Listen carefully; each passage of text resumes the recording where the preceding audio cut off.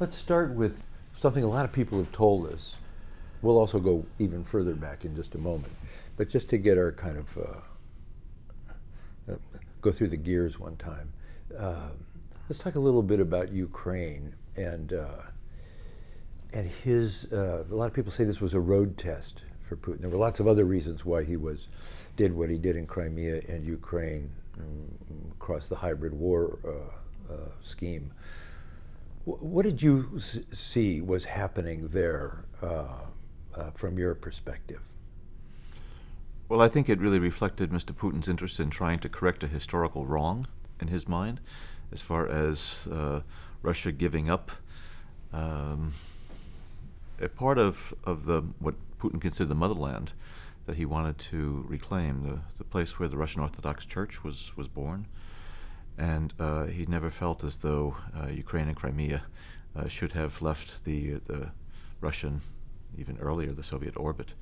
And so therefore, I think Mr. Putin wanted to stop also what he thought was an eastern march on the part of the Western powers, NATO, EU.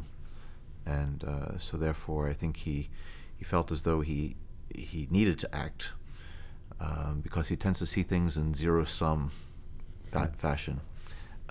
And therefore, I also believe he felt that he could do this with relative impunity in terms of not having a military response from the West or the United States. And therefore, the move was quick, but also I think it reflected a broader strategic interest on the part of Mr. Putin to secure his near abroad, as it said, and do it in a way that I think he felt confident was not going to beget again, a Western military reaction. When you look back on it from our vantage point now, watching and thinking about what happened in the summer of 2016 in the fall, there are also all kinds of just tactical things they do, that resonate. A lot of fake news, a lot of information war, a lot of lying about things that happened. From your perch at the CIA, what were you watching and what were you learning, or what felt new, or you know what I mean? Well, Mr. Putin is a creature of his past and of his intelligence experience. And I do believe that he sees, and at that time saw, the Russian intelligence services as being a tremendous instrument of influence, so that he could do things insidiously within countries such as Ukraine, Georgia, even inside of Europe, that he could try to exploit situations that was going to advantage Russia. So when we were getting closer to the 2016 presidential election, I think some of the things that we were seeing early on were just symptoms and indicators of Russia's interest in trying to manipulate foreign events to Russia's advantage. And therefore, any type of a political process or election, I think Mr. Putin sees as ripe for Russian intelligence service engagement. And also there's a fair amount of, I think, competition among Russian intelligence services. They try to please the boss. And they do things both in terms of collecting information as well as their active measures, whether it be propaganda or even getting people to get on the Russian payroll. So I think certainly CIA and intelligence professionals had a good understanding about Mr. Putin's overarching strategic objectives, what he was trying to accomplish, and therefore I think we had our antenna up, looking for signs that Mr. Putin was pursuing these objectives, whether it be in the near abroad, whether it be in Western Europe, or whether it be here in the United States. So in things like sending in uniformed soldiers with no insignias on the uniforms, what did you make of that? Well, in some respects, he does things surreptitiously with his intelligence services, but also I think he likes to try to intimidate his foes. And so it was no secret to people that individuals with military uniforms with no insignias who happened to show up in the eastern part of Ukraine fighting against the government forces. There was no doubt in anyone's mind where they came from and that they were sent there by Mr. Putin. I think it was Mr. Putin's way to, again, try to bully others and to show that Russia is there and is going to use its influence as well as its capabilities and its power to achieve its objectives. There were many arguments inside the United States government about lethal arming the Ukrainian forces. What did you believe? Maybe you can't say what you advised the president, but the idea that we should push back at him. We should in some way let him know he's not going to get away with this more robustly than we did. Mr. Putin is, I think, a very cunning individual, and he really takes the measure of his adversaries and opponents. And when he moved into Ukraine, I do believe he felt as though if he did it with great emphasis and force, that it was not going to engender a military response on the part of the West. And I do think he felt that, certainly toward the last 4 years of the Obama administration, that there was a predictability as far as Washington's reaction. I think he recognized that President Obama was reluctant to engage in military conflicts, and therefore would use other instruments of U.S. power, sanctions, for example. But I do think Mr. Putin's decisions to move into Ukraine, his decision to move into Syria with military forces, was based on the premise that there was not going to be a symmetric Western military response. I felt as though, in some instances, we should have made our reactions less predictable to Mr. Putin. I felt as though there are things that we could have done that wouldn't have got us into a proxy war. I remember being on the schoolyards of New Jersey when I grew up, and bullies and try to intimidate, and they keep moving forward unless they get their nose bloodied a little bit. And I felt as though Mr. Putin really needed to get his nose bloodied, and I think it would have caused him to back off because, like most bullies, he knows that he can't stand up to others. It's a lot of bluster, and his willingness to use that type of intimidating tactics, I think, could have been slowed, if not reversed, if he encountered pushback. Yeah. So, does he feel in any way, is the ergo attached to that a kind of a boldness to begin to probe our election process, to step forward in even a more robust way in 2015, in the initial sort of probes that Mr. Clapper talked about back in 15, and the summer of 2016, which you know and lived through vividly? Well, there is truth to the narrative that Mr. Putin has, and the Russians, and even the Soviets before them, tried to engage in interference in elections for many, many years, in the European theater in particular, but also here in the United States. However, over time, there are new means and new techniques and new technologies that make engagement in the election process more available, I guess, to manipulation by Russian intelligence services. And with the emergence of the digital domain and the cyber sphere and the ability to hack into email servers, I think there are just new attack vectors and avenues for the Russian intelligence services to take advantage of. And I do think that they had the direction to collect as much as they could, as they usually do, about political processes. But also there was a decision made on the part of the Russians, and Mr. Putin in particular, to authorize the leveraging of that intelligence that was collected, information that was collected. You said they've been in our election process all the way back into the Soviet Union times, but things, because of technology and other things, have improved and enhanced their process. So the U.S. intelligence community and CIA were quite mindful of our responsibilities to monitor and to assess Russian activities that were trying to undermine U.S. national security, especially in a presidential election year.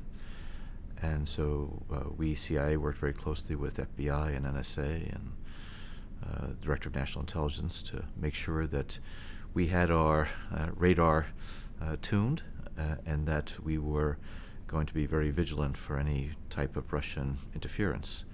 And so we have a lot of experience and expertise at CIA and at the other agencies in terms of Russian tactics and techniques, and so we have some of the world's greatest experts. And so we were, I think, well prepared to pick up signs. So as 2015 and 2016 rolled on, we did have clear indications that the Russians were going to try to maybe reprise in a much more intense and pervasive manner some of their earlier efforts to interfere in elections. When Mr. Clapper is talking at Aspen in 2015, he's clearly concerned. He's raising alarm bells because he anticipated something even worse than ever before, or the sort of generalized call to arms in 2015. Well, I think we saw a pattern over the last several years, certainly in the second half of the Obama administration, when relations between Washington and Moscow were declining as a result of a number of factors. The effort to reset the relationship between Russia and the United States had faltered. We had the Russian SVR illegals that were rounded up here in the United States, and it was a clear indication that the Russians were continuing on their usual course of trying to undermine U.S. national security. And then we saw what Russia did in Ukraine, and there was an aggressiveness, I think, across the board. And we saw things happening in Europe, in elections there in the 2012, 2013, 2014 time period. And so there was, in some respects, a building crescendo, I guess, as we were entering the presidential election campaign season of Russian aggressiveness. And so therefore, I think we were very concerned that we might be seeing Russian efforts to undermine the integrity, credibility of the U.S. presidential election in 2016. People tell us that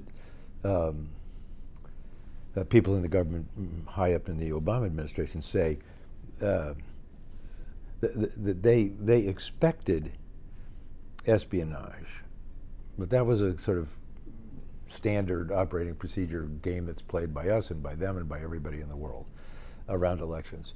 But that the fear was the weaponization of that information, the way that it had been used in Ukraine and even in Estonia, that they had a new toy to play with, and that was releasing that information, and that they'd seen a little bit of it around the Toria Nuland wiretapped phone call when they released it and made political points out of something like that. Do I have that about right? Yeah, well, the Russians and the Soviets before them were very proficient, let me put it that way, in the use of active measures on the propaganda front.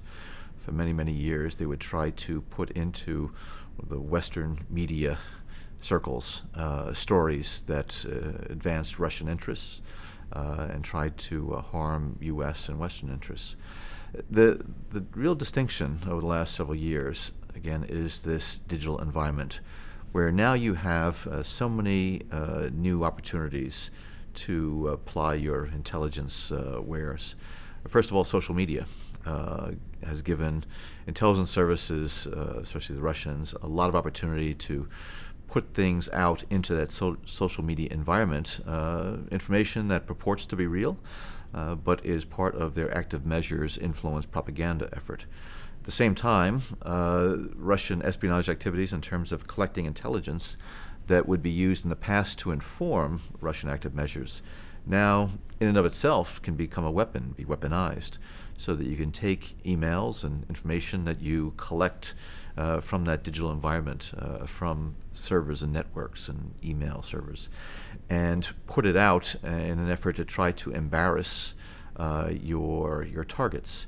And so what the Russian services did, and what they are very capable of doing now, is reaching into that cybersphere, collecting a lot of information, as we saw from the Democratic National Committee, DCCC, and then taking and judicious and selective use of information and emails to be able to put out as a way to, again, advance their interests by embarrassing individuals that they see as their targets. Before we go much further, let's go backwards just one more time for a little backstory. Let's go to 2011, 2012, the protests in Moscow. The way that the way the story goes, social media invigorated people who'd otherwise would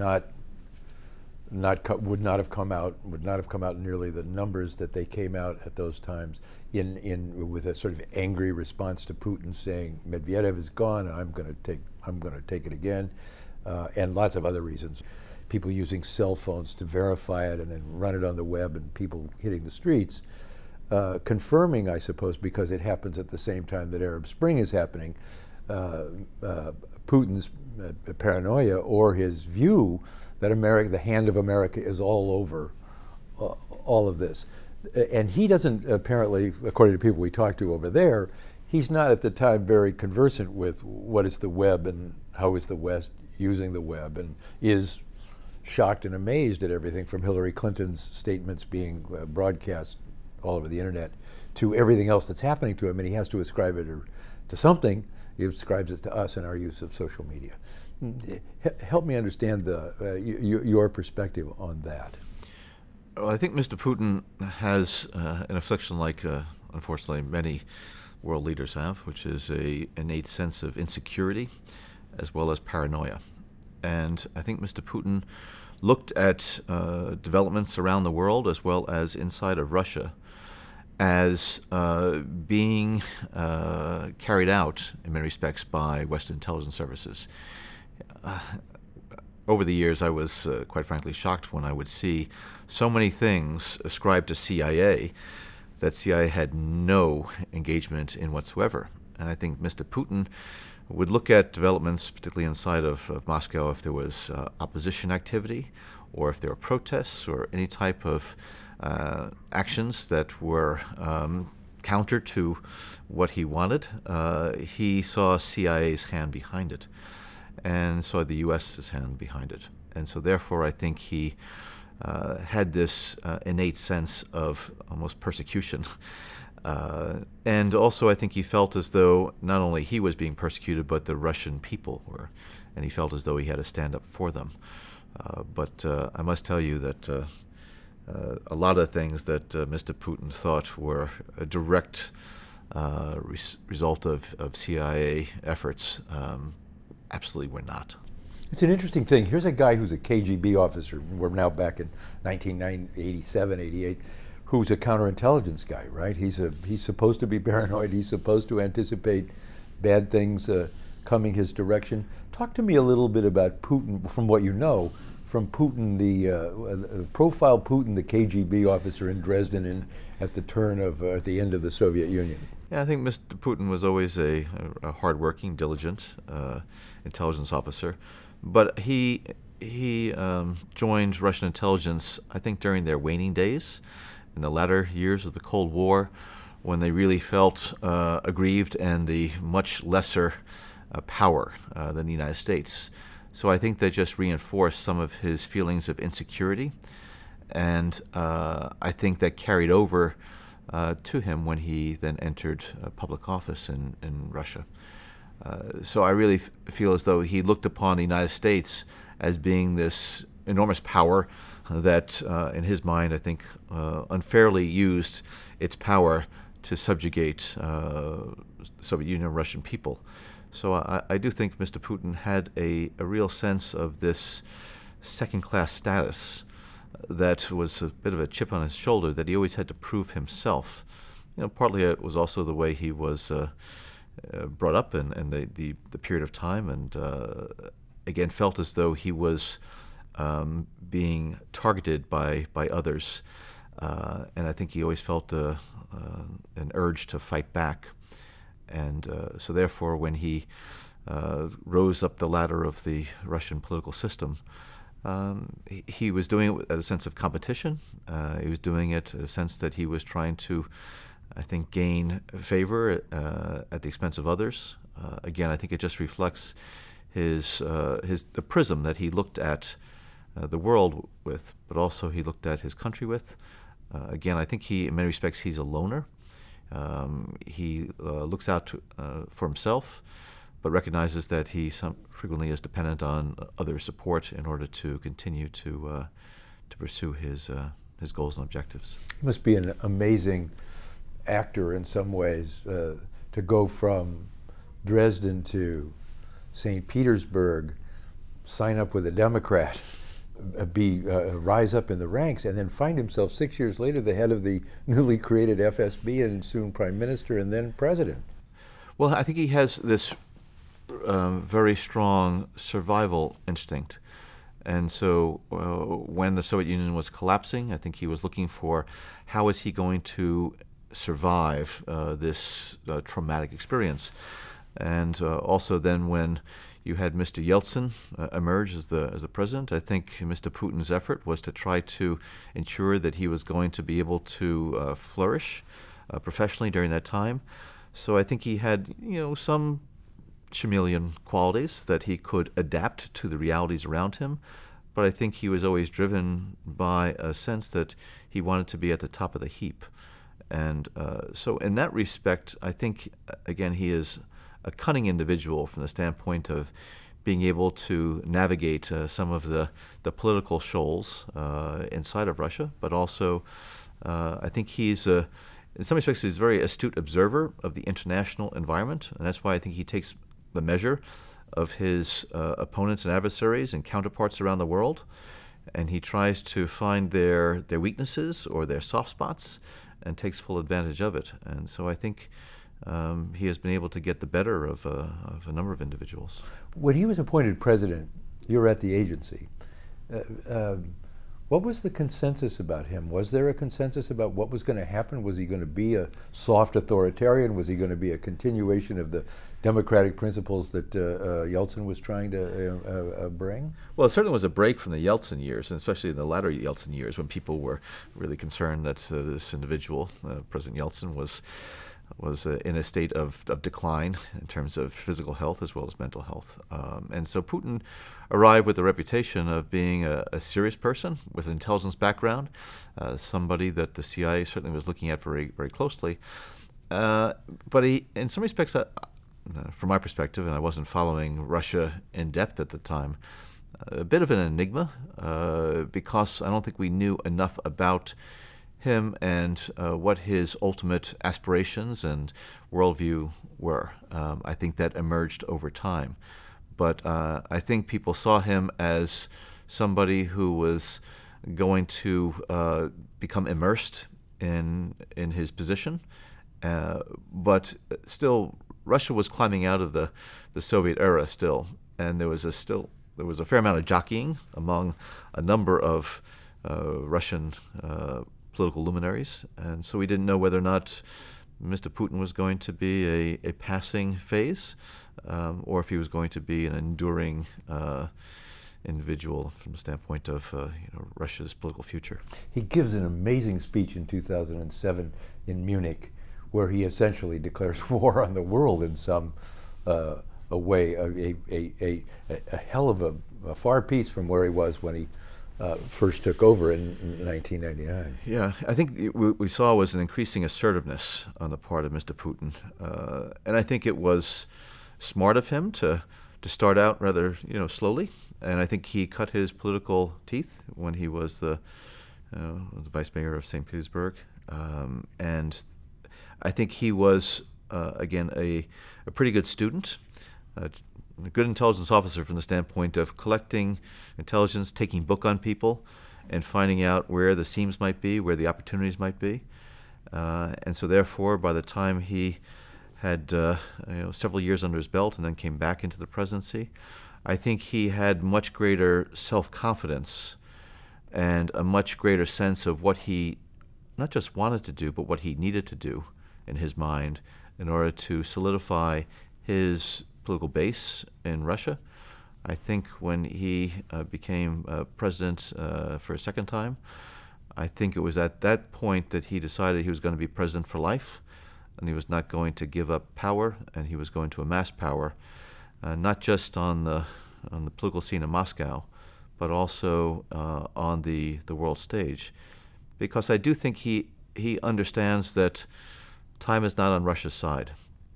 When you look at the demographics, you look at the lack of diversity in the economy, you look at the brain drain, the loss of entrepreneurial and technical talent, I think he sees that he needs to seize the moment and try to be as assertive as possible because over time, Russia's influence, I think he sees, would wane because if you look at the Russian prospectus, and I think he did look at it, he saw that he needed to do things maybe sooner rather than later.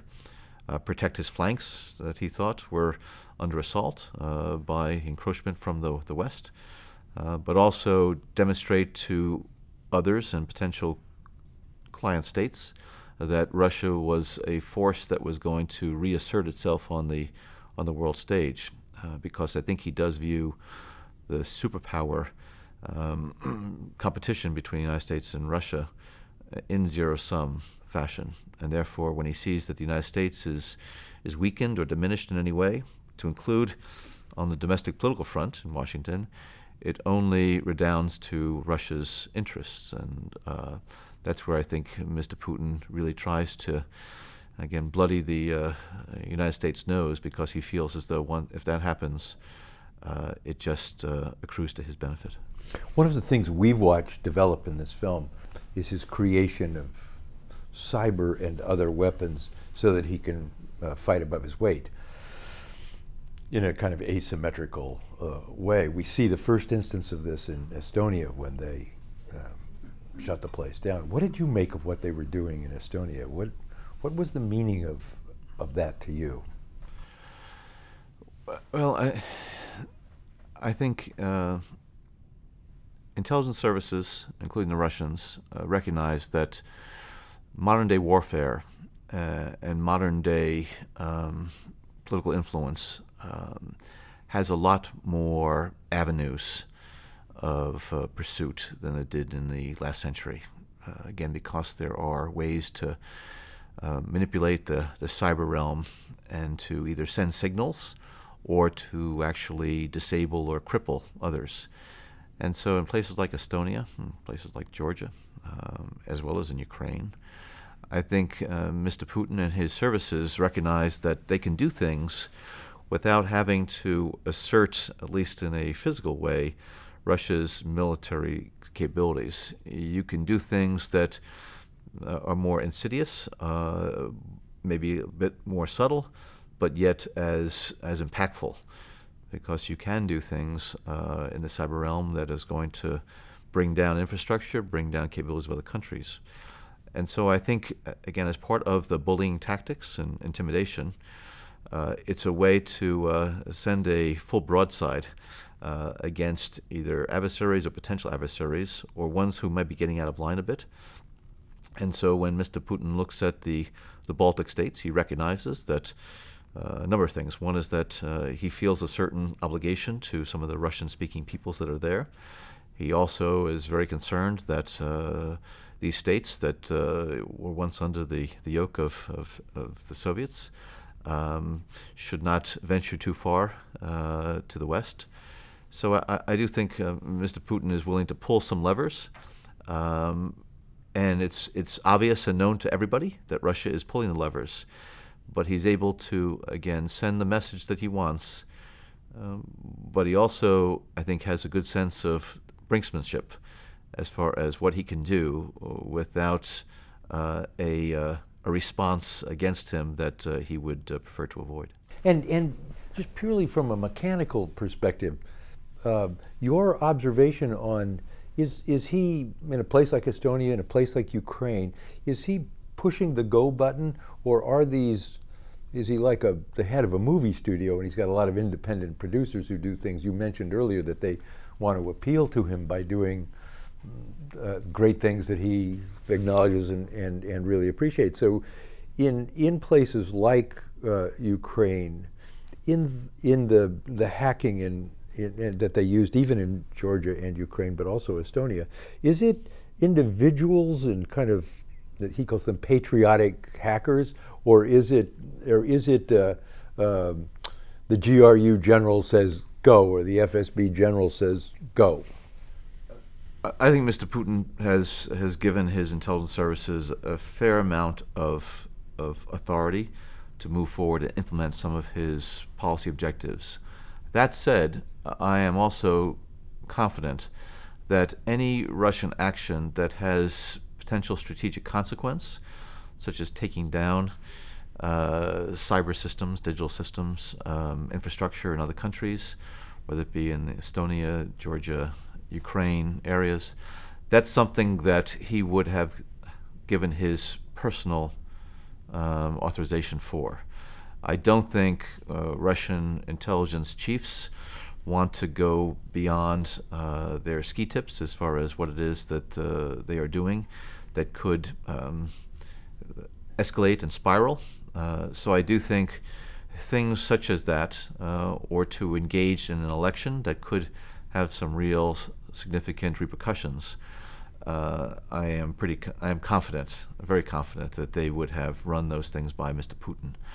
The actual details of how it would be implemented is something that I think Mr. Putin would leave to his intelligence chiefs. But the go signal, the green light, would have come from Mr. Putin. So when Cozy Bear jumps inside the State Department in 15 and the White House and other places, you're alerted to this, and you assume it's Putin saying, let's go over there and see what we can clean out of the closet? Well, I think there's a real distinction between what intelligence services collect and then what they actually do with that collection. I don't think the intelligence services need to get Mr. Putin's authorization to collect against their principal targets, whether it be against the intelligence community of the United States or State Department or even the White House. That intelligence collection is just part of the MO of intelligence services. But to take information that is collected, maybe against those targets, and then to release it, I guess it depends on the specificity as well as on the potential backlash. So I think some of these things are sui generis from the standpoint of depending on what it is that they're doing, they will go up and seek Mr. Putin's approval. But the mere collection of intelligence is something that I think the GRU and SVR and FSB do on a regular basis. Taking some of the information and seeding it into maybe some of their propaganda, I think that also is part of the Russian MO. But to do something that is going to be potentially explosive as well as disruptive, I do think that those intelligence chiefs in Russia, the ones that have been able to survive over the course of many years, they know, I think, the limits of their prerogatives and their authorizations, and that's where they go to Mr. Putin and say, we plan to do this or this to make sure you get his head nod. So in 2016, when you first get an inclination that the thing that is going to occupy all of our minds last summer, the first I can find in the press of you really talking about it is late June, early July. But you must have known much earlier that Cozy Bear and Fancy Bear and other things were happening with the DNC. Were you aware of things earlier then? Or tell me when you were aware of what was happening and that it was kind of different in some kind. CIA always has its counterintelligence radar up for Soviet efforts to harm our national security. And there are things that we see that give us indications about the Russians going down a particular path or trying to exploit a certain opportunity. And it's our responsibility and obligation to make sure that we keep our senior officials in the White House informed, that we keep our FBI brethren informed. And so through the course of 2015 and 2016, CIA was fulfilling its responsibilities to monitor, to collect, and to inform. And I am loath to give any particular time frame or dates or reasons because that's part of the intelligence business. And we look at the situation, we identify certain bits and pieces of data, and we correlate them. It's like people who, I think, observe the weather. You see certain barometric conditions that are starting to form, and you say, this seems as though it's ripe for a tornado to develop, and so what you try to do is to track it and to see whether or not those early indicators are true indicators of a rising storm. We start to hear about it in some ways in late June, early July of 2016. What made it suddenly come on our radar screens? Well, during the summer of 2016, there was a fair amount of press attention to various efforts on the part of hackers to get into the systems. Obviously, the media spotlight was quite heavy on the presidential election and the campaign season and the contenders for presidency. So there was just a lot that was in the air, and there was a lot of interest on the part of folks downtown to see what the Russians might be up to. So again, we were looking very carefully. We had our sensors out. We had our ears attuned and eyes directed on the places that we thought the Russians might be working on. And so things started to emerge. And as good intelligence officers, we were looking for indicators that might come through many different collection systems, whether they be CIA, NSA, FBI, but also we were putting many, many years of expertise, overlaying that over those indicators. Also touching base with our foreign counterparts, some of those European services that had up close and direct experience with some of the Russian activities. So this all was part of the effort to discern exactly what Russia was doing.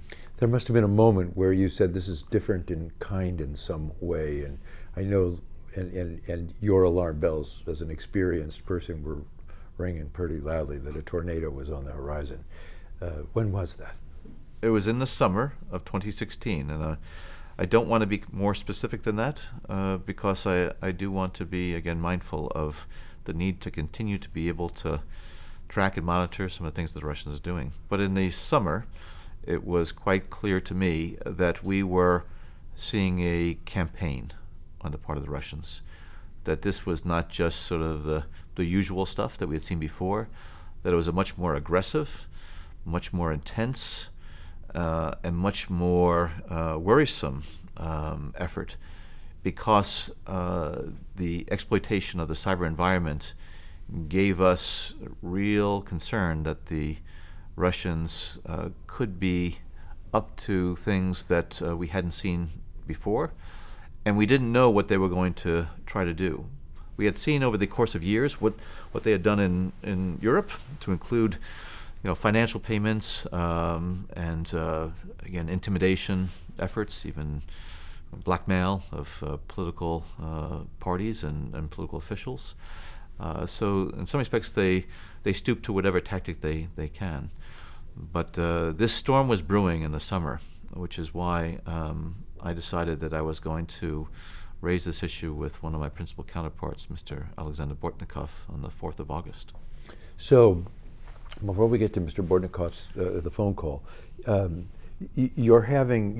you're worried enough, from what I gather, that you want to hold this really closely. This is not something that's in the PDB in the morning with the president. This is not something that you're spreading around for the month of July, at least.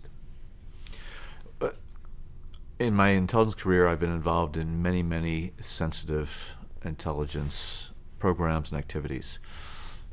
Getting bin Laden was one of the most sensitive. It was held to a very few people. But I must say that counterintelligence cases are the ones that the CIA and the FBI hold most tightly for a variety of reasons. One is that sometimes it involves U.S. persons who have been recruited by the Russians, and you want to make sure that you protect that information for the privacy of individuals who may be suspected but not actually guilty.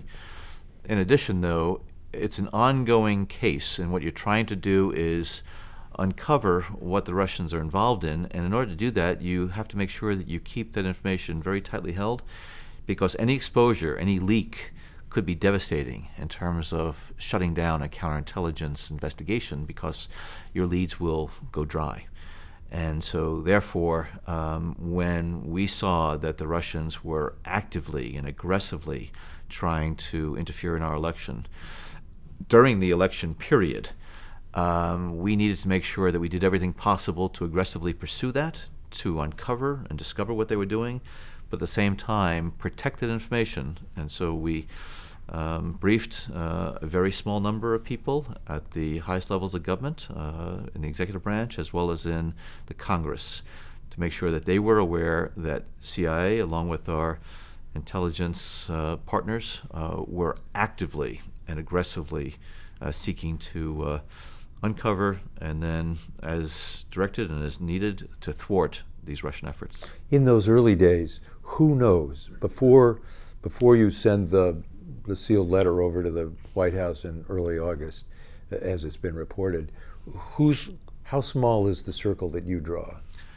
Well, first of all, I met with my people at CIA who were uncovering this information.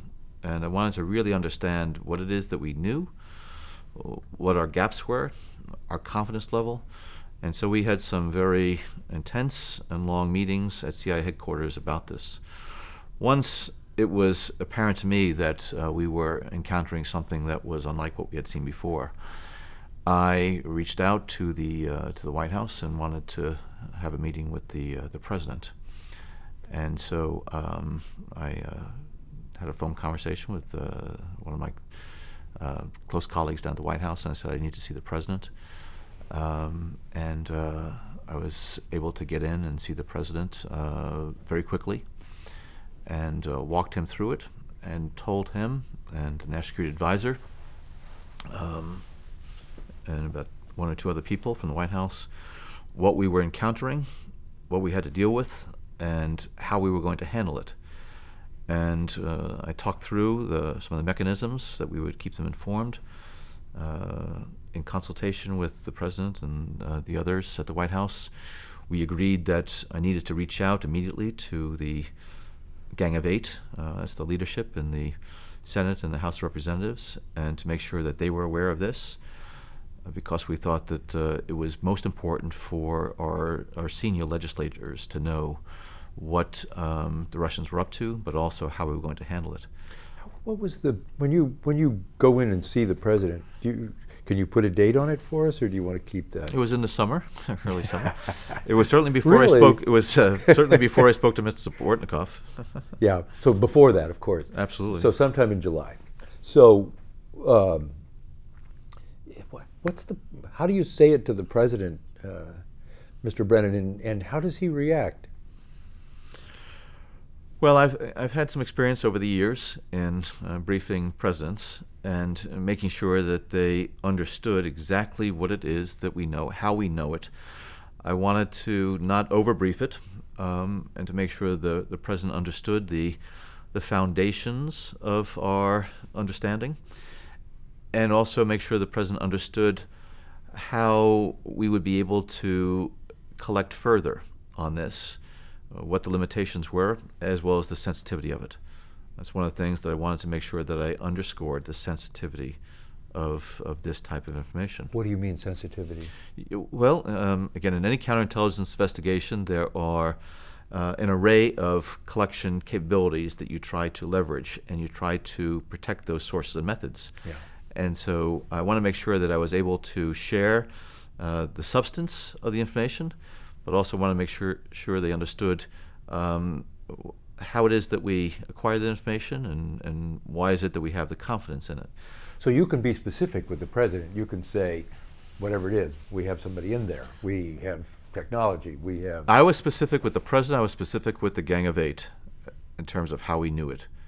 And I want to make sure that I highlighted the sensitivity Um, and so the president, national security advisor, the Gang of Eight, and some of the other senior members of the National Security Council were fully aware of the information we had. Now, not every bit in detail I shared, because there was no need to, but they needed to have a good understanding and grasp of the foundations of this information. The president's reaction on that initial conversation?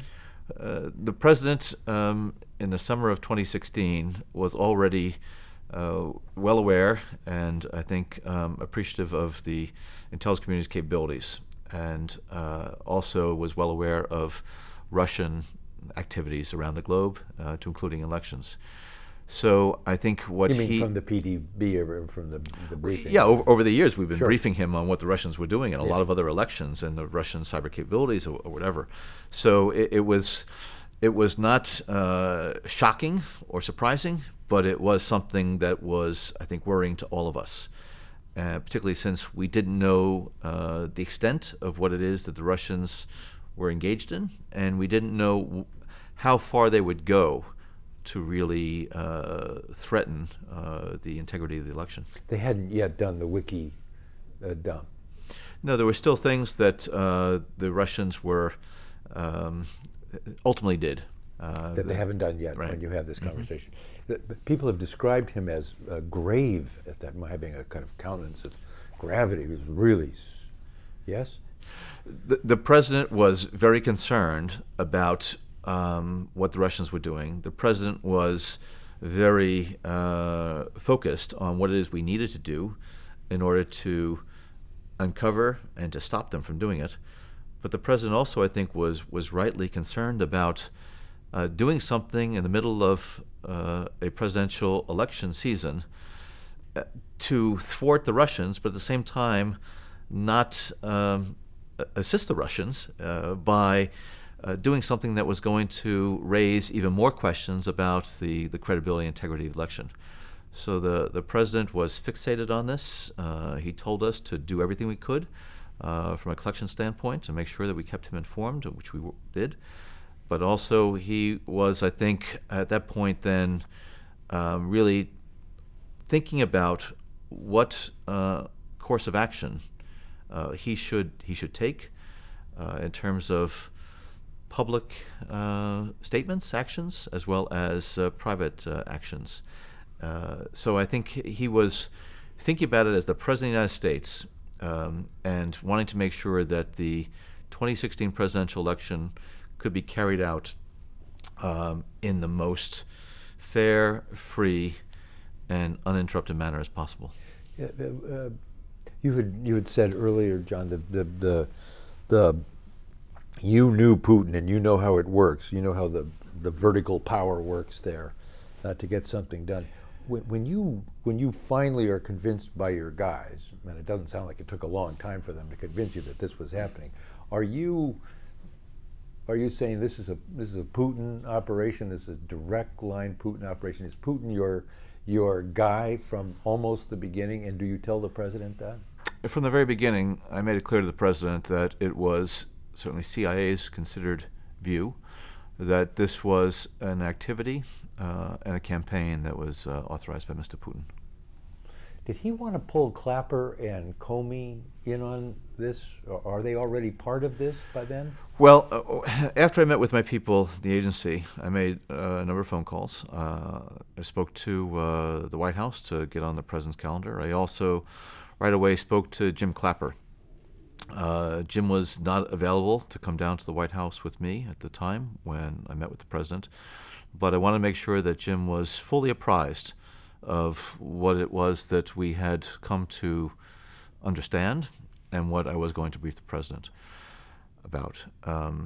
And right after I briefed the president, as I recall, I spoke with Jim Comey and let him know exactly what it is that we needed to do together, and had a conversation shortly thereafter with Mike Rogers from NSA.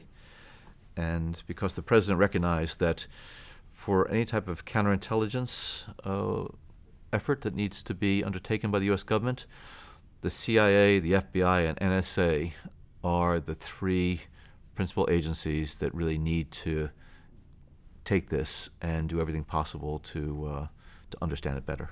Did you guys know that Guccifer and Assange from WikiLeaks were waiting in the wings right before the DNC dump, or was it or did that come as a surprise? We were looking at what the Russians were doing. We were working through what options the Russians were considering in terms of taking advantage of some of their espionage exploits and their cyber hacking activities. And we were looking at the various mechanisms and distribution systems that they could take advantage of. And so, again, our experts and CIA and FBI and NSA's experts identified the more likely culprits in this. So again, we have a lot of expertise that we were able to take advantage of. And so when things started to show up and come out, we were able to put together some bits and pieces of information and intelligence, as well as look at it against the backdrop of things that had happened previously. The meaning of Wiki's release right before the Democratic National Convention to you, what was the importance of that to you? Well, we were following with great interest the timing of some of these activities in terms of when something would be released, and did it happen on the eve of a certain development or event, such as the Democratic National Convention. And by looking at the timing and the action, one could then have a good sense of the motivation. And it also would help to validate some of the things that we had come already to understand or to believe. So we were tracking that. I think that's a very important part of the intelligence business. You look at actions, you look at developments, you look at statements, and you look at things along a timeline, and then do some correlations, because it frequently will give you a sense of motivation and objectives. So by now the press is going basically crazy about this story, and everybody is pushing. I would assume the Clinton administration or the Clinton campaign is also saying, "Oh my God!" Right? Because they know. Was it at this early stage? Did you know the Russians favored Trump and were after Mrs. Clinton? The intelligence community assessment that ultimately was published and released to the public in early January, it had three principal conclusions. One, to undermine the integrity of the election and interfere in that electoral process. Two, to denigrate Hillary Clinton, either if she won, or to stop her, or to bloody her when she emerged as president. And then for Mr. Trump to be advantaged by these Russian efforts. And looking back, it was CIA's judgment, and I think the judgment of the other agencies as well, early on, that the Russian strategy was designed to promote the prospects for Mr. Trump.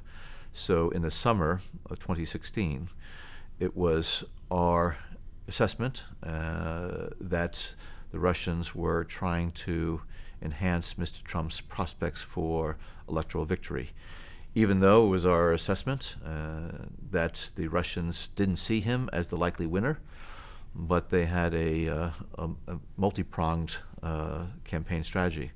So yes, early on in 2016, it was our view that the Russians were trying to improve Mr. Putin's prospects, which they thought were unlikely. You mean Mr. Trump's prospects? Mr. Trump's prospects.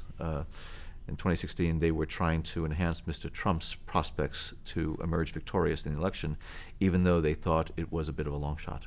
Mr. Trump's response must have been fascinating to you. Hey, go find Hillary's, hey, Russia, if you're breaking, go find, he treats it sort of frivolously almost, yeah? Mr. Trump's comments about Mr. Putin and Russia and Russian intelligence have been baffling to me for quite some time. During the election campaign, when he encouraged the Russians to release emails to his favorable comments about Mr. Putin, these are things that I still am very, very puzzled at. There's the Post writes a story about a letter you send over in early August to the White House for the eyes of 4 people, the president and 3 other people. Did such a letter actually go to the White House, and what was it about? If you've already had a conversation with the president and others. On the morning of the day that I briefed the president, I sent over a very short note, cryptic note, that was for the president, the national security advisor, and a couple of other folks down there, that gave the topic, the subject of the briefing that I was going to provide to the president. I wanted to make sure that they understood the gravity of what it was that I needed to brief, and therefore getting on the president's schedule, and I said I needed some time to basically walk him through this. I wanted to make sure that they knew it, and so I gave them a very, very brief heads up in a very short note that I sent over there in the morning. Remember what you said? Well, I talked about this deals with Russia and interference in the election. I think I had a few other lines in there, but I wanted to reserve the substance of the brief, given the sensitivity of it, for my oral briefing that I gave to the president. And is it true, their report, that it was to be in the hands of only 4 people, and it was to be returned? There were 4 people that were in the briefing for the president. It was the president, national security advisor, deputy national security advisor, and the president's chief of staff, and myself, and that was it. Feels like an unbelievably historic moment, huh? It was one that certainly I'll remember. I understood the gravity of the issue. I understood the importance of what it was that I was going to tell the president, not because it was a one-time briefing. It was because we had our work cut out for us in the coming months. It was going to be a very, very challenging intelligence effort. It was going to be a very challenging policy effort as well, from the standpoint of what to do. And this was uncharted territory in many respects. I certainly have never been involved in something like this. And we had to be thinking constantly about what we needed to do on the collection side, what do we need to do in terms of informing policymakers, coming up with options, informing Congress, what to say publicly. These were all things that we had to make decisions about. And I didn't have a playbook for this. I had to deal with it based on my experience and based on my counterintelligence experience. And so we were navigating shoals that I had never encountered before. And I must say, looking back on it, I think we did a pretty good job of, again, working with our partners, FBI and NSA and the DNI, keeping the White House informed and national security officials informed, as well as the Congress. And I very much hope that as the Senate and the House Intelligence Committees continue to do their work, that they will come up with some legislation that will mandate certain things to happen prior to a presidential congressional election. For example, maybe coming out with a public statement on the part of the Director of National Intelligence and the Director of FBI 120 days before such election to let the American people know what's the state of the electoral system, what type of hacking efforts have we seen, and then maybe reserving for the congressional leadership and the White House officials a classified briefing about the types of things that we're seeing, so that there would be a bit of a legislatively mandated playbook, so that the future intelligence and law enforcement officials can really be able to deal with this such a situation in the future in the best way possible. For those of us who are trying to read tea leaves and connect dots from way outside up in the atmosphere somewhere, it looks early on in July and August like the FBI hasn't really signed on yet to the magnitude that you're talking about, and even Clapper seems a little behind the curve. We're going to talk to him next week, so we'll hear his side of that. But I don't see from right away a kind of unanimity like you had. Was that your sense too? Well, again, before I briefed the president, and I had extended discussions with individuals inside of CIA. Inside of CIA, we have FBI agents who are working cheek to jowl as part of the counterintelligence effort.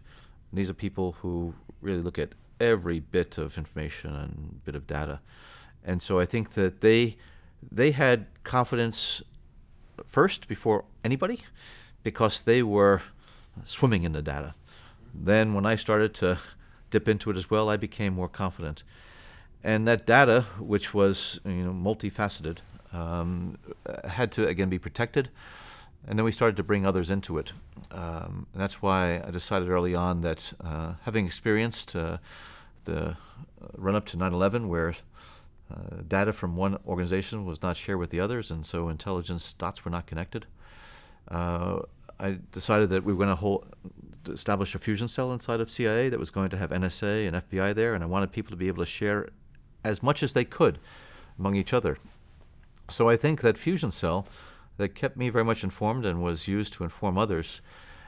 I think gradually, as more people became familiar with the intelligence that we had, the understandings that we had, the expertise that we had, the experience of other Russian activities and elections, I think that picture started to emerge for many people.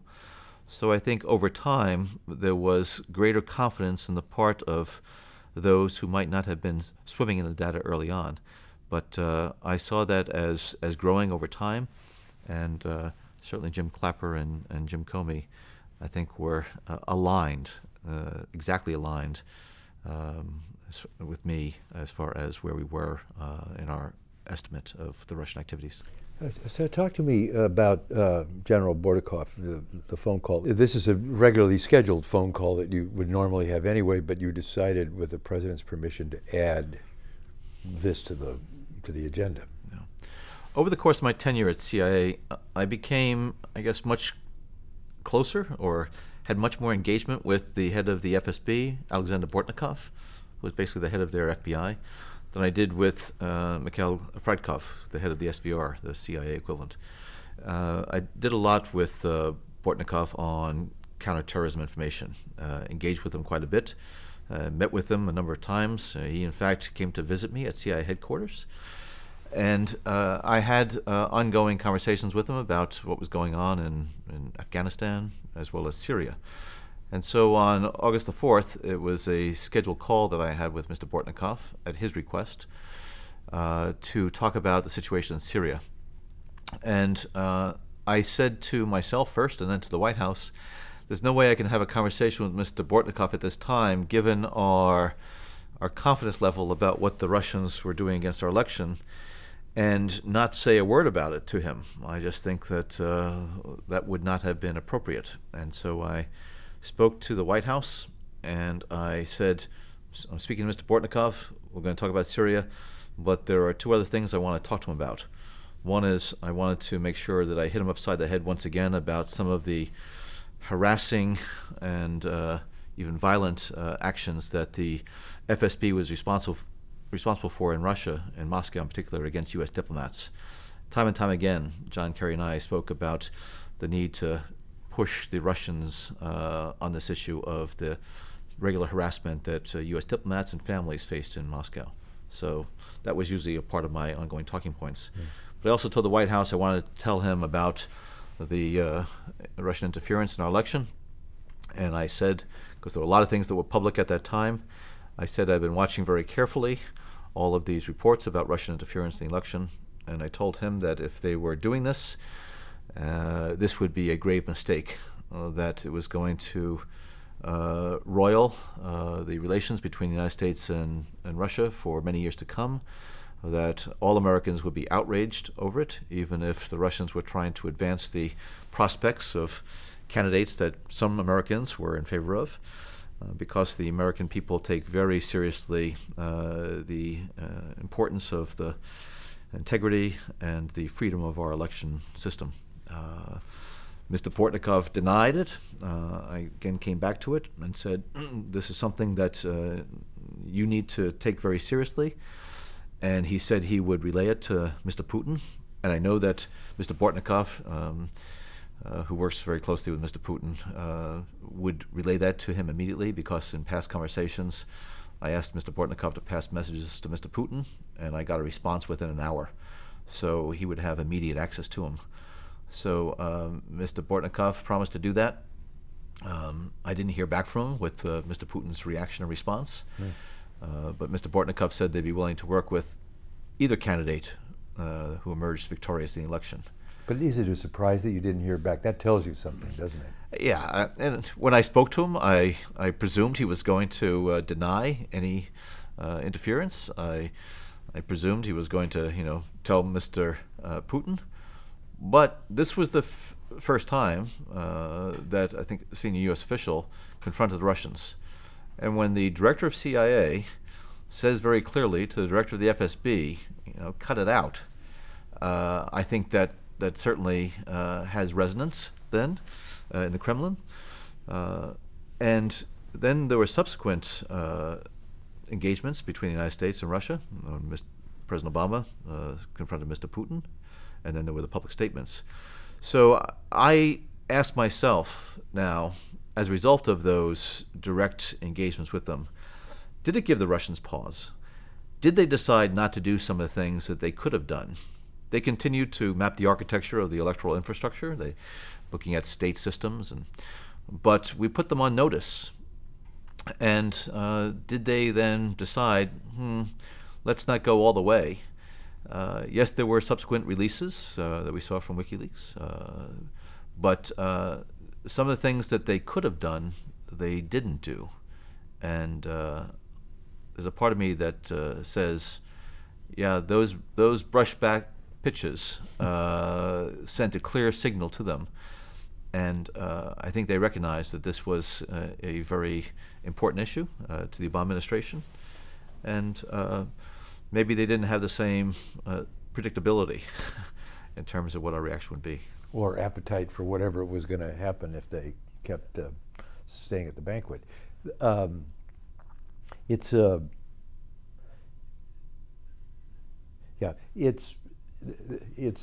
late August through September, where it feels like inside the White House, and obviously you're involved in this. There's a lot of talk about, so what should we do? How should we respond? What was the range of, I don't expect you to be really specific, but what were the range of options available for the president, and what did he finally decide to do? Well, the options looked at a variety of paths. One is, what do you do and what do you say directly to the Russians? That's one. The second one is, what do you do and say publicly in terms of acknowledging to the American people what is going on? Third, what are some of the things that you could do to try to rattle the Russians' cage? Maybe take some tangible steps, whether it be symmetric or asymmetric. But then I think overriding all of this was President Obama's concern about not doing anything that was going to become a self-fulfilling prophecy for the Russians, which was to call into question the integrity of the election. And particularly since Mr. Trump, I think quite blatantly said that he was unsure if he was going to accept the results of the election. He was asked by journalist newscasters, and I think he said something like, "We'll see." And so the president, as president of the United States, but also as the head of the Democratic Party, he insisted that we not do anything that is going to, either in reality or in perception, be a thumb on the scale of the November election. And so we were very mindful of the responsibilities to do everything possible to prevent the Russians from being successful in what they were trying to do, but at the same time, not to do anything that is even going to call further into question the integrity of the election. Because I could view some scenarios where there would be this escalating concern, and then people would start to really wonder whether or not their vote was going to count, and why would they vote or whatever. And so it was a very, very delicate line to walk.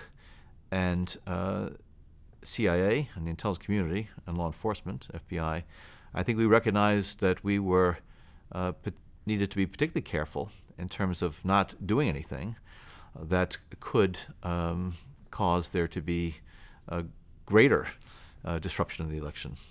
So these were weighty decisions and long deliberations and discussions, and we tossed things around, and the statement that Jim Clapper and Jay Johnson put out went through an arduous review process, including the White House Situation Room, just trying to get the tone right, make sure the message was right. Again, not having had a template that came before us, we had to try to do the best we could. And I think the president wanted to hear the full range of options, which was the correct thing to do. And we looked at what those options were, and we looked at the potential efficacy of them, as well as the potential disruptive impact. And I think the decisions that were made are now history. So during this month, the FBI, at least the way the press reports it, there they are now, has uncovered in some way that the Russians are also interested in the mechanics of the election. That feels like something that's of a different magnitude than propaganda or info war or whatever it is, that this is really serious. Does it affect the debate inside the White House in September and late August? And in your own mind, does it change the magnitude of how important this is, or did you already know that it was happening? Well, the Russians will map the architecture and the environment of their targets. It's called Operational Preparation of the Environment, OPE. They do it for military purposes so that they understand exactly what they can do. And so when we saw them starting to look at state electoral systems, I think the sense was that this gives them the opportunity to digest what those systems look like, and then to formulate options or opportunities that they might be able to take advantage of if they wanted to actually do something against those voting electoral systems. And that's where it's very important for the Department of Homeland Security and the FBI to understand what they were doing. So I had a number of conversations, including one-on-ones with Jay Johnson, as he was doing what he could to work with state officials and to lend assistance to those who were trying to protect their electoral processes. The way the story goes, he calls lots of states. Many of them rebuff him. Not interested. Keep the federal government out of our election process. Whatever they say, is that a surprise to you? No, I think we understood that there was going to be some resistance on the part of states. Again, I didn't deal with any of the states. That's not CIA's mandate. Right. I saw it in two ways. One gets back to the Hamilton-Jefferson division about states' rights and national rights.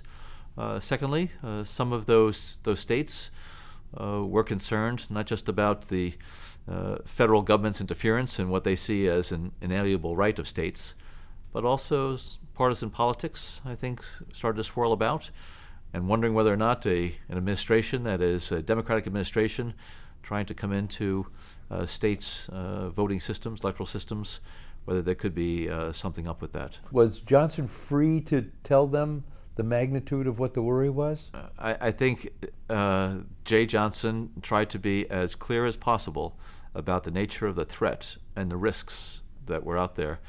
But also there was just so much in the public domain at that point that anybody who thought that the Russians were not actively involved in trying to interfere in the election was not reading the paper, watching television, or using their common sense. Well, and you had, the way the story goes, you had a similar experience up with Congress in your initial trek up there to talk to to talk to the Gang of Eight and others, that they were, you were met with some partisan response and even serious doubt. In those briefings of Congress, some of the individuals expressed concern that this was motivated by partisan interest on the part of the administration. And I took offense to that and told them that this is an intelligence assessment, this is an intelligence matter, and I wanted to make sure that they were informed because their Gang of Eight responsibilities required them to take this seriously. And so I told them that this in no way reflected any type of partisan effort. And so they understood that I was serious about it, certainly. So even after and you shared the intelligence? I shared the intelligence with the, yes. So even after that, they still think of it as a partisan issue? Yeah, even though I had served in intelligence for several decades, I think some people still saw me as the CIA director appointed by a Democratic president, even though I had served 6 presidents, 3 Democrat, 3 Republican. And I reminded some of that fact, that I take this very seriously, I take my responsibilities seriously, and I am very concerned about what the Russians are doing with the election. You talked about the October 7th release of Mr. Clapper's, the DNI's report, 3 or 4 paragraphs. There was once a paragraph about Putin specifically that gets dropped by the time it's publicly issued. Do you know why? We wanted to make sure that the statement that came out was going to reflect as accurately as possible what it is that we knew and what we assessed, but at the same time, to make sure that we were able to protect sources and methods. And so there were decisions made in terms of what should be included or what should not be included that reflected those dual concerns: accurate, but at the same time protect source and methods. So you were worried about a source in some way, or a method in some way, being revealed if you tagged Putin with it? I think the editing of that statement reflected a shared interest in being as forthcoming as possible, while at the same time not jeopardizing our ability to continue to have insight into what the Russians might be doing. What a day that was. You know, that statement comes out at 3:30 in the afternoon. Within a half hour, the Access Hollywood crude remarks from the president appear, and a half hour after that, there's a WikiLeaks dump of the John Podesta emails. What was happening that day for you when it went out and then you watched all of that follow on? The run-up to the election, it seemed like every day there was breaking news. And yes, I was mindful of the other things that were happening on that day, but as intelligence professionals, as the head of the CIA, needed to make sure that you keep a trained eye on what it is that you need to do. Russian interference in the election was not the only issue I was dealing with. I was dealing with a lot of other things, and the terrorism front, and the Middle East front, North Korea. So it's just, in some respects, a typical day where there are a lot of things on the intelligence and national security front that are burning, but at the same time there are a lot of other things that are maybe on the sidelines that distract the attention and focus of some people from some of those national security matters. But I must say that I really felt that the National Security Council, the Obama administration, at the highest levels, remained fixated on this issue of Russia interference in the election, irrespective of the other news that might be coming out. The other event that happens in September, of course, is the president goes to the G20 and pulls President Putin aside. Obviously, you were part of the briefing of the president, all the dimensions of all the things he'd have to talk to Putin about if the occasion presented itself. What happened there? Well, I think the picture tells 1,000 words. When you look at the image of Mr. Putin and President Obama on the sidelines of the summit, I think President Obama's face really conveys a sense of deep concern and sending a message to Mr. Putin. And so we had talked about the importance of making sure that President Obama seized that opportunity so that Mr. Putin had no misunderstanding whatsoever. We were confident that Mr. Bortnikov relayed the information that I did to Mr. Putin. But similarly, just the way I didn't want to pass up an opportunity of engagement with Bortnikov, I think the President wanted to make sure that Mr. Putin understood the gravity of this, the seriousness with which President Obama viewed it, and the need to cease and desist. On October 7th, when the statement is finally released, there's been a lot of talk and back and forth about the American people need to know. They need to know something. They need to know some details. They need to know that you guys are all in agreement about it, and that it's. And at that moment, there it is. Finally, the release, the justification, and it gets subsumed and carried into the vortex of the Donald Trump. Let's not even characterize crude behavior. Tape. Big loss from your point of view that it was sort of taken over by that event? You know, you can never predict what's going to happen when you release something like that. The news of the day continues to unfold. We want to make sure we got it out as quickly as we could after the deliberation took place. And whether or not people took it seriously. By then, all the press, the media were covering the interference in the election. There was a debate back and forth about whether or not it was needed or necessary to go out with a statement like that, or should it be harder hitting or less or whatever. There was a lot of back and forth about the statement and about how strong the statement should be. Once we decided on the language of the statement, we wanted to make sure we were able to get it out quickly. And so it was released. We knew that it was going to get pickup in the media, obviously. People were anticipating, I think, that the administration was going to be saying something publicly. But then when it seemed to be overtaken in some respects by the video and the audio of Mr. Trump's comments.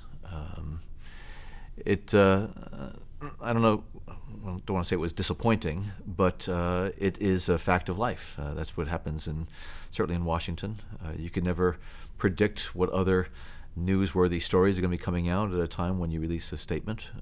But I think by then we were all convinced that the American people were aware of this Russian interference, but we thought it was very, very important to get on the record that this was certainly the considered judgment, in fact, unanimous judgment about those activities. It also feels to me as I look back on it, like the White House had pretty much decided by October 7th, look, we'll deal with this after the election. Whatever we do, however forcefully we respond, that response will follow Hillary Clinton's election, because almost everybody believed that Hillary Clinton was going to win. Well, in the run-up to the election, I think the president always felt as though if he needed to take more aggressive action against Russia, he could. And he saw that there was going to be opportunities before to do something if necessary, but as well afterward. And it was, I think, determined that we didn't want to get into an escalatory cyber battle with the Russians, because there were options that were considered as far as the things that we could do in the cyber realm. But there is a question about then what would the Russians have done to counter that? And if they were going to counter it, how that could have further interfered in the election or undermined the credibility. Is that in the realm of what we were worried about the states, and about getting actually inside the process, the technical, the vote gathering process? Yeah, by October, middle of October, we were aware of what Russia was trying to do vis-a-vis the state systems. And we knew that there were capabilities that the Russians could have exercised that would have raised even greater questions about the credibility and integrity of the election. And so what we didn't want to do was to take some type of action that would have negligible or marginal impact on the Russians, but yet trigger some type of Russian counteraction.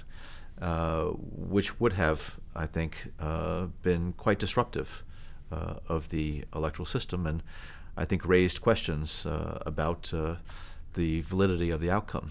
And at this time, as everybody was watching the polls, I think everybody was pretty convinced that Hillary Clinton was going to win the election. I think the Russians were convinced of that. I think most political observers, as well as officials in Washington. And when looking back on it now, and I think if people in Washington and the White House felt that there was a closer race, would they have done things differently? I don't know. That's something that I think President Obama would have to answer.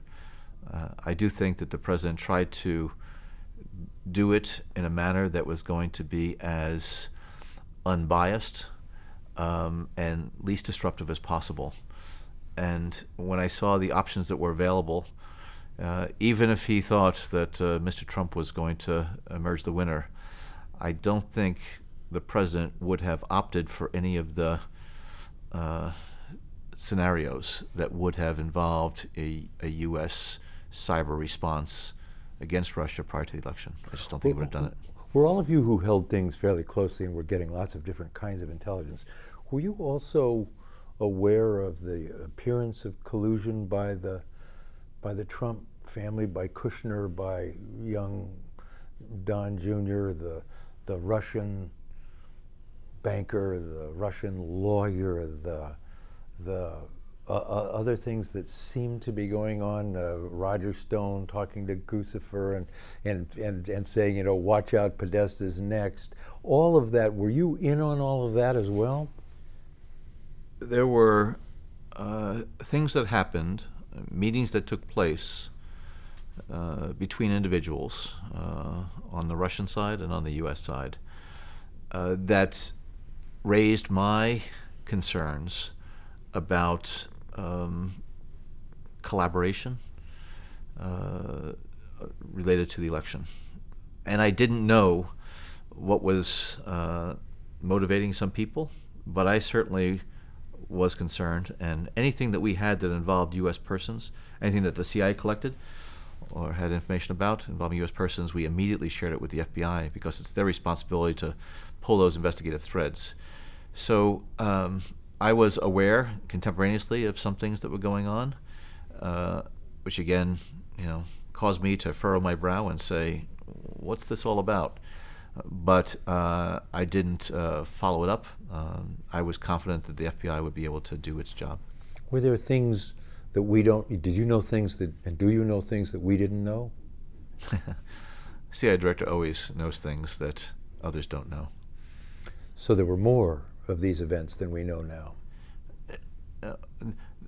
Anything that we uncovered that was relevant to the election and Russian interference, and anything especially that involved U.S. persons or individuals associated with the Trump campaign, that information was made available to the FBI. And it was FBI's job then to follow up on it. And a lot of those investigative leads, if you will, I don't know what happened as a result, because that's the FBI's responsibility, not CIA's responsibility. Okay, so when we get to the day of the election, what are you worrying about as the head of the Central Intelligence Agency and the guy who's read in on basically everything that's happening? What are you watching for? What are you worried about? I'm not talking about in winners and losers, but the process. Well, in the days before the election, there was constant interaction between the experts at CIA, FBI, and NSA, making sure that we shared with each other the latest insight into what might be happening and what the Russians might be doing. And we were monitoring and using our collection capabilities to understand what the Russians might have up their sleeve at the 11th hour. And I was kept informed by my people, and we were very focused on making sure that any indicator of some type of disruptive activity on Election Day was going to be uncovered and therefore and consequently shared. But So again, in the life of a CIA director, you have a dozen things that you're focusing on because the world doesn't allow you just to focus on one. And so I was confident that my people would tell me if we saw anything that the Russians might be doing on Election Day. Was there any one single thing, the hacking of the states, something like that, that really concerned you as we got up to the 0 hour? Well, there were concerns about could the Russians do something with the voter registration rolls, make names disappear, manipulate some things, and prevent some people from voting. Didn't have to be the vote tallies itself. As I was watching some of the returns come in, I know that some of those returns are sent from the precincts to the state centers, and they are sent over the internet. Is there going to be some type of action that the Russians might take to prevent those tallies from being delivered? So I didn't know if the Russians were going to do anything at all. And I thought if they did that, it clearly would be a sign that Putin had authorized an unprecedented aggressive assault against this country that to me would have been tantamount to war.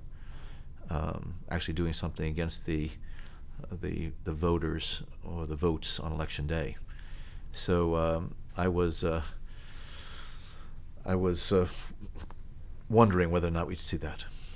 We've talked to lots of people in Russia about what it was like in Moscow that day, what Putin's response was. What was your response, Mr. Brennan, to the election results so what was your response to the election results?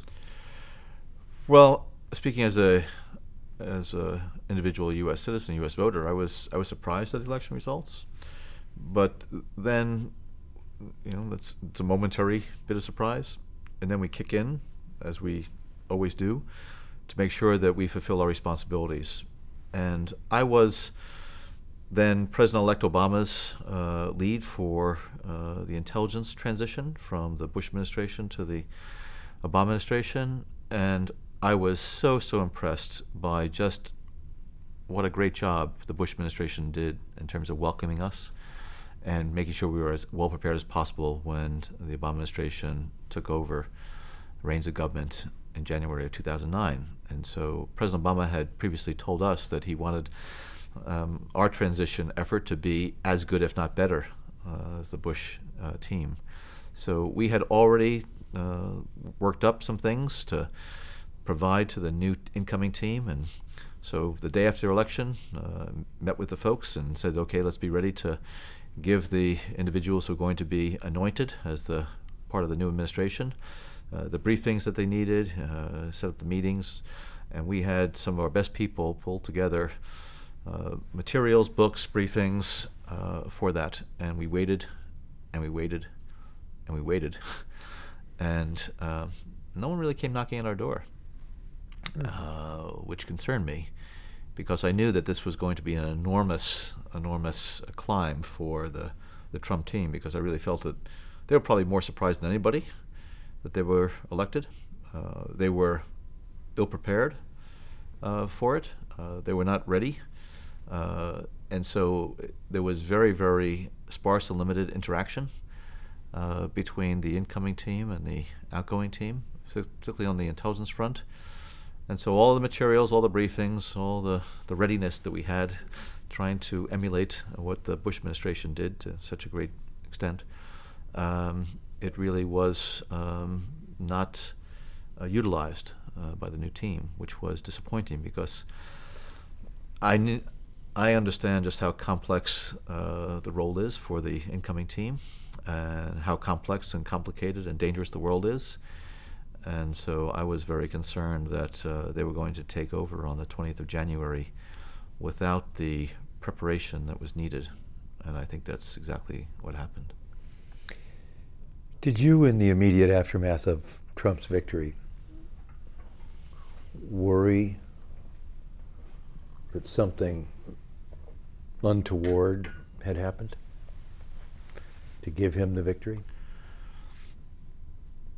I was very concerned that Mr. Trump was, again, ill-prepared for the job, that he didn't have a good grasp of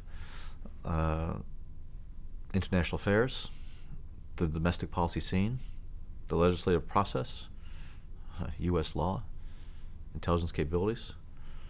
I had already engaged in some back and forth publicly with Mr. Trump because of his disparaging remarks about the intelligence community. I was very much hoping and believing that Mr. Trump was going to learn on the job and grow into the position. But then, a couple days after he was inaugurated, he showed up at CIA headquarters and in front of our hollowed memorial wall started to talk politics, which I thought was very inappropriate and disgraceful in many ways. So, yeah, I was very concerned that we were going to be in for a different type of administration, a different type of presidency. And maybe I was spoiled by the 8 years of President Obama, who I thought had the utmost integrity, utmost decency as far as how he treated other people, and also a tremendous intellect and understanding of the world and our Constitution and our laws. But I will say that I've talked with many people in the Obama administration. We want the administration, the Trump administration, to succeed. We want this president to be successful. We want this country to be strong. But I must say that our institutions of governance are being tested.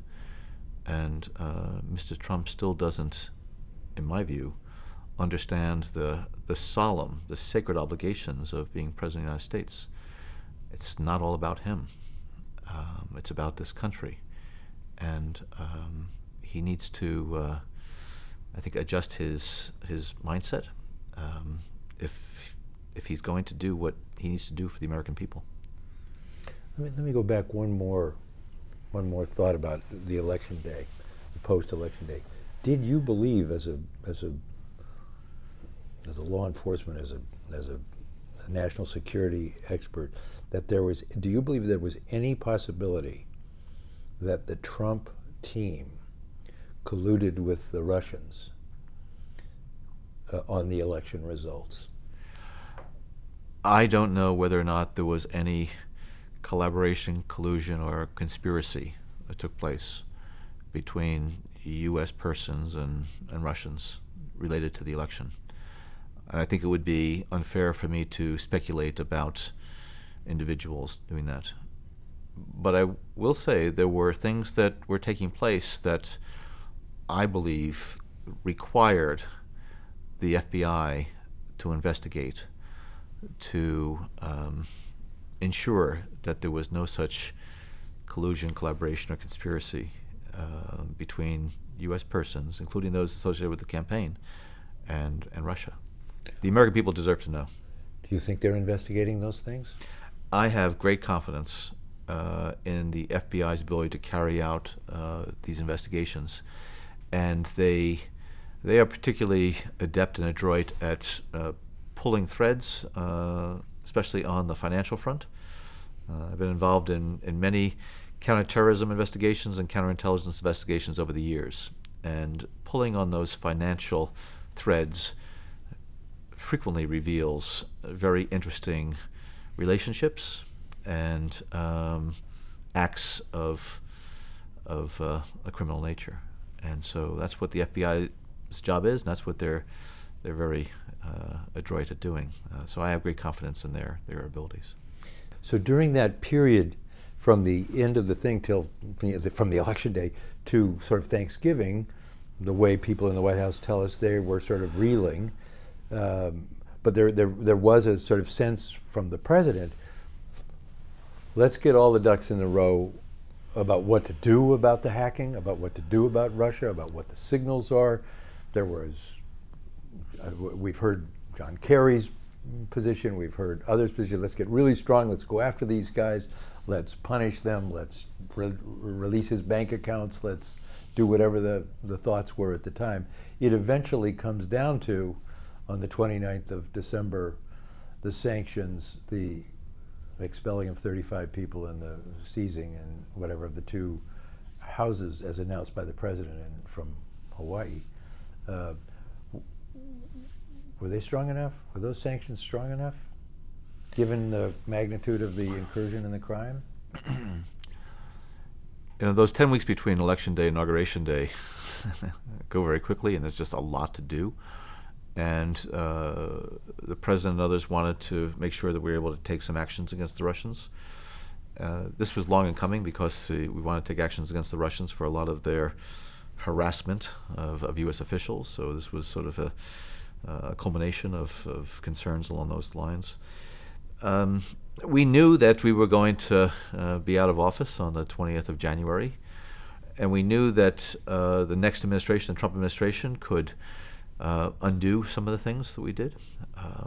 The White House, I think, was keeping the Trump team informed about the steps that we were considering, ongoing engagements with their team.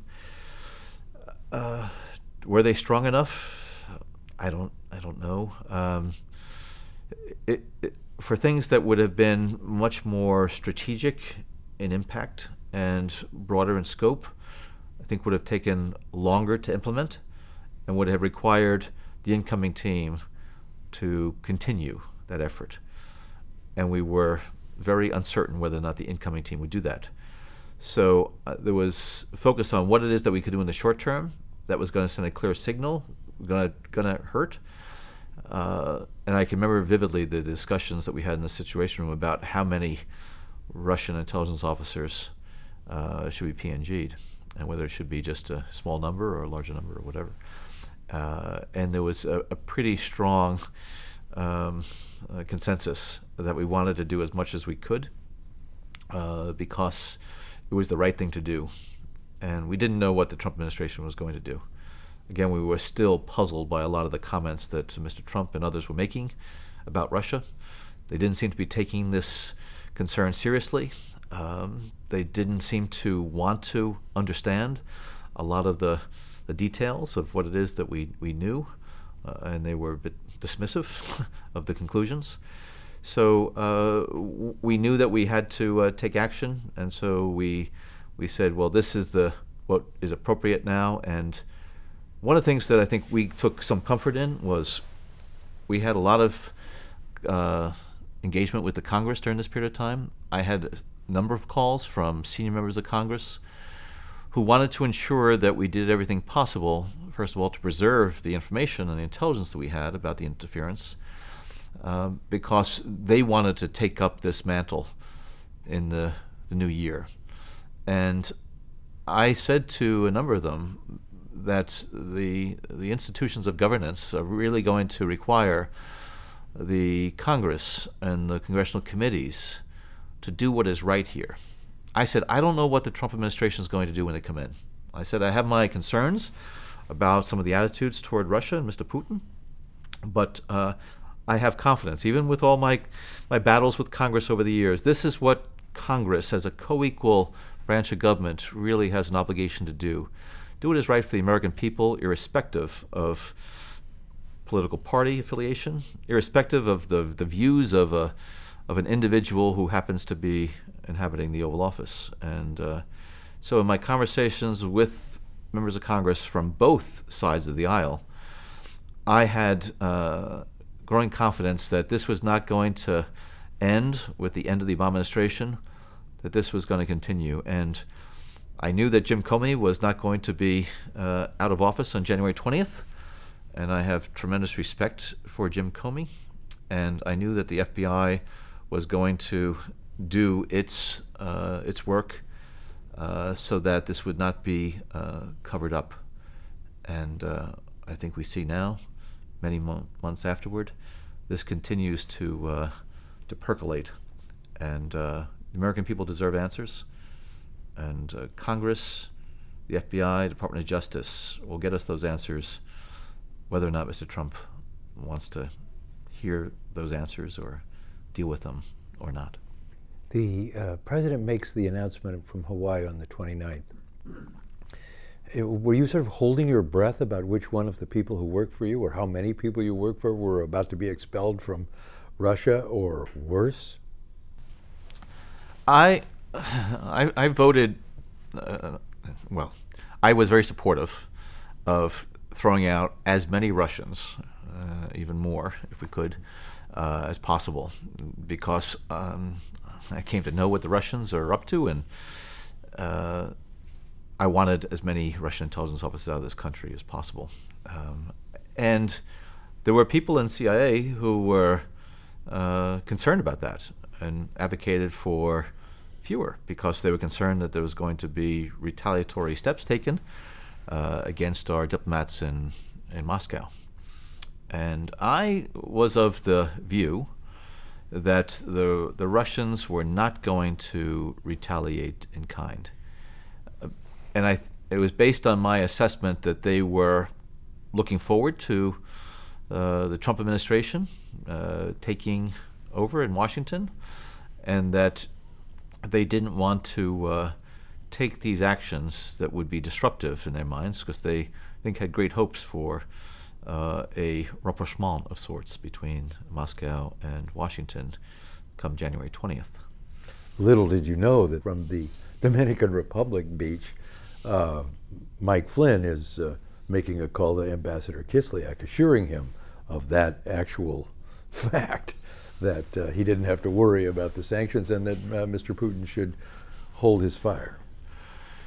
Yeah, I was not encouraged by what I was seeing and hearing from the Trump team about their views toward Russia, and I was not of a mind that they were going to follow through with additional pressure on Russia once they came into office, and I think that was borne out by the facts. We have to talk about the Trump Tower meeting where you guys go and talk to the president-elect, show him the evidence, talk turkey to him about what it really was. Can you take me there, talk about at least what you were trying to convey and how that went? Now, we had a meeting with Mr. Trump at Trump Tower, and it was several hours long. We talked to him about what it is that we knew and assessed.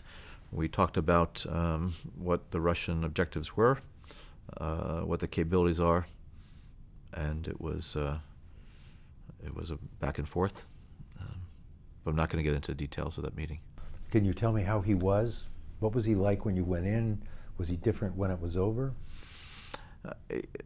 Mr. Trump was gracious. He welcomed us. He thanked us for our service. He listened. And I would say that his graciousness and his demeanor did not change from the beginning to the end of the conversation. So I think he was at home in the Trump Tower and just, he listened because I think he felt as though he should. But you don't feel you changed his mind? From his public comments that he made before the meeting at Trump Tower to the comments he made subsequent to that briefing, I don't think he changed his mind, or at least he didn't change his public attitude and his statements. But what he says publicly, which tends to be rather skeptical of the intelligence, and what he believes in his heart of hearts may be two very different things. I think sometimes he talks because he feels as though he has to say certain things in order to appeal to maybe his base or to others, but I don't know what he truly believes or if he is truly dismissive of the intelligence. But he is obviously a rather deft politician, and who continues to do and say and tweet things because he believes that that's a way to convey messages that he wants conveyed to the American people. Did you give him the full Monty? Was it everything? Was it the hard stuff? We provided to him the briefing that, as president-elect, he deserved to get. Yeah. What does that mean? It means there were a number of other people in that room, so it wasn't just the president-elect. There was members of his team, And so therefore, I had to take that into account. I see. And I made sure that he understood the strength of our confidence in our assessments. But again, I was mindful of the environment and the people there. But yeah, he should have come away with a very clear understanding of just where James Clapper, Jim Comey, Mike Rogers, and John Brennan came out on these issues. There was no equivocation in our language, and we were very direct and very clear in terms of what it is that we knew and assessed. Of course, Comey privately gives him the Steele dossier information, or talks about it, or either shows it to him. You obviously have seen the Steele dossier. What do you make of it? The intelligence community assessment did not take into account anything that was included in that dossier. That dossier had been circulating for quite some time. It was certainly not a secret among Washington journalists and reporters, but it was still unclear to us, and I think to Jim Comey, about how much the president-elect was aware of this. And so again, I defer to Jim Comey to explain and describe exactly what he did in terms of any discussions he might have had with the president-elect. So we started with Vladimir Putin in Ukraine. We went backwards to Vladimir Putin as a KGB officer in Dresden. We watched him grow up and become a man who out of a sense of grievance and probably revenge, exercises the full power of his office, apparently, to muck around in the American election. Why did he do it? In your mind, why did he do that? I think he interfered in the election because he could, and because he was determined to hurt Hillary Clinton, who he believed was going to become president. I believe he wanted her to be inaugurated and at a time when she was going to be bloodied a bit by these exposures. And I do think that he probably had other things planned as far as if she were elected, both before the inauguration and afterward. One of his principal objectives has been to drive a wedge between the United States and Europe as a way to get sanctions relief, because those sanctions are hurting the Russian economy, and it's one of Mr. Putin's highest priorities.